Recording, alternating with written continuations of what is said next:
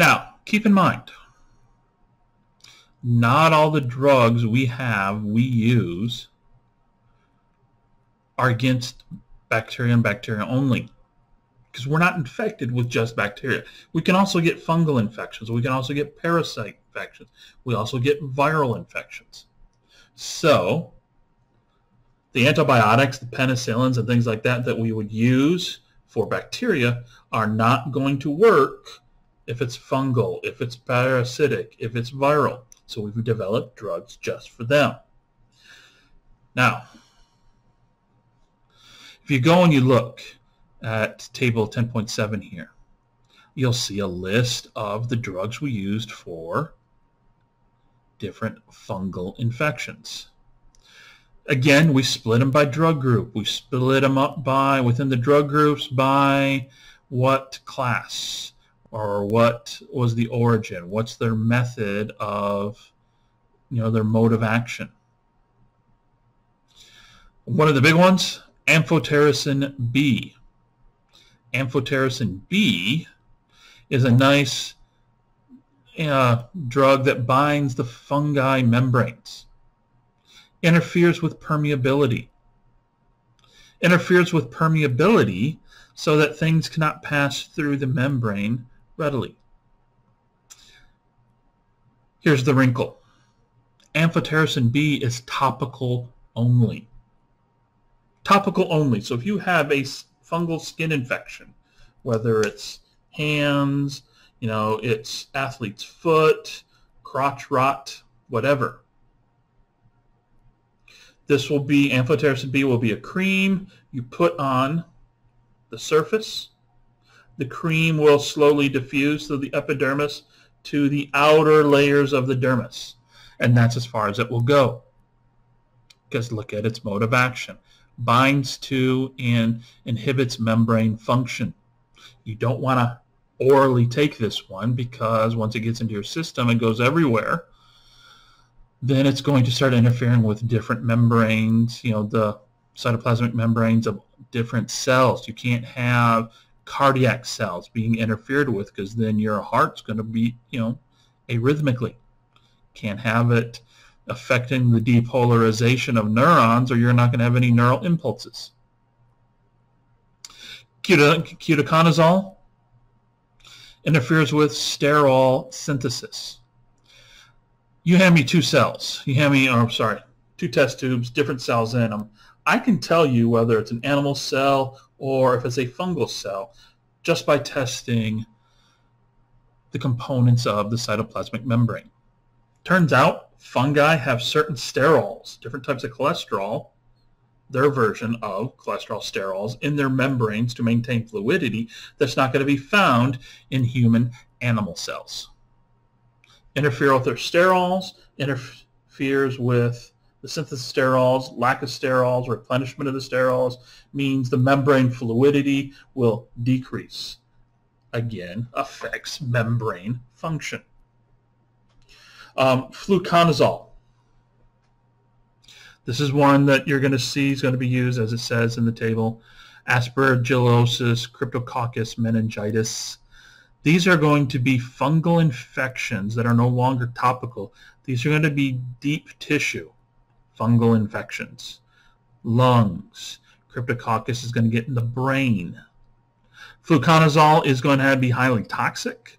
But these AIDS patients who are pretty much lacking an immune system, which is the only way you can get a fungi growing in and on your brain, toxicity level or therapeutic index is going to be quite low. But again, you got a patient that's going to be dead from the fungal infection in a day or so. So high toxicity, liver damage, things like that, something that you can treat at a later time point. You need to get rid of the infection. Toxicity be damned. You go and you look, some of them, mycofungin is going to be great for Candida strains, Candida albicans. Candida albicans, basically what we think of as fungal infection, yeast infection. So, topical, cream, suppository, depending upon whether or not you're talking a fungal infection, for males versus females. Is it, on the testes, on the penis, down in that area, in the folds in between the groin, or is it, up in the vagina, up in the folds of the labia, cream, suppository? You understand that. So you also see protozoan infections that need to be treated. Again, here, therapeutic index is going to be quite low because a lot of the drugs are going to have highly toxic effects. Again, toxicity, possible liver damage, possible kidney damage, possible neural damage for some, is outweighed by the assured damage the protozoan infection is going to cause. Anti-malarial drugs, quinine and its relatives, things, the derivative of the quinine, great for treating malaria. Certain places they take the quinine or the new drugs, and I can't think of the name of them nowadays, that's a derivative of, that's supposed to be like this. They'll take it prophylactically. I don't have malaria now. I haven't had it in the past, but I'm going to take this drug once a day to keep me from getting malaria. Or I already have it. I'm going to take this drug that's going to halt the stage that the malaria is at, and going to allow my immune system to catch up and remove the infected red blood cells, remove the infected hepatic cells. Side note, I love this story, and I'm going to stretch out this lecture so I can tell this story. What is it? Urban legend says that the Brits in India were having a big problem with malaria, and quinine is quite tasting. So they knew quinine would help with it, but giving somebody a pill, powder, tasted bad. And the soldiers, yeah, they'd take the pill, yeah, I'll take it, whatever, and they wouldn't do it because it tasted bad. They didn't want that flavor in their mouth. So what they did is they took the quinine, they mixed it into a solution of hard water with lots of minerals and things in it that they called tonic water. Tonic at this time, back in the 1800s, a tonic was something you would drink to alleviate, to help with an ailment. So you would drink the tonic water. Still had a slight quinine flavoring in it, but because of the other minerals and things like that, it minimized the direct quinine taste. It's part of the regulations, British military, Army, Navy, whatever, that they got a daily ration of booze. The Navy got rum or brand, the officers got brandy. In India, with all the nice little florals they have here, all the spices and things like that, gin. So supposedly, the British Army, instead of giving out, whiskey or things like rum or something like that, gave out gin.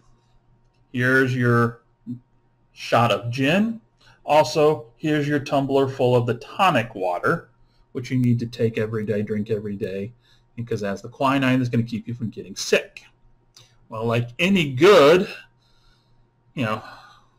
military man would do, gin, tonic, gin and tonic. So, don't know if it's true or not, urban legend, but I do love that story because it does sound cool. Now, keeping in mind, when you're treating helminths, as you see here, it's going to be difficult. The helminth infections, yes, the tapeworm can be all through your large intestine, can be through the large intestine up into the small intestine. Because remember, these things can be 2, 3, 5, 10 meters in length. Or it could be the flukes that have swam up the bile duct and are now lodged in different lobes of the liver. You can directly, here's some drug that's going to kill them, but you're going to have this dead decaying fluke in the liver, and that dead decaying fluke in the liver is going to cause tissue damage. So the size, the location of the helminths will cause a problem. Just to what level? And then again, they're animal cells. So when you're trying to treat them, anything you use that's going to affect the helminth is going to affect the patient. A lot of the drugs they use are going to be things that are going to immobilize. They're going to affect motility. Yeah, that tapeworm that's all through your small intestine, large intestine, it's constantly wiggling, constantly shifting around. It stays attached, but the rest of it is moving. So you'll take a drug that's going to stop its ability to move.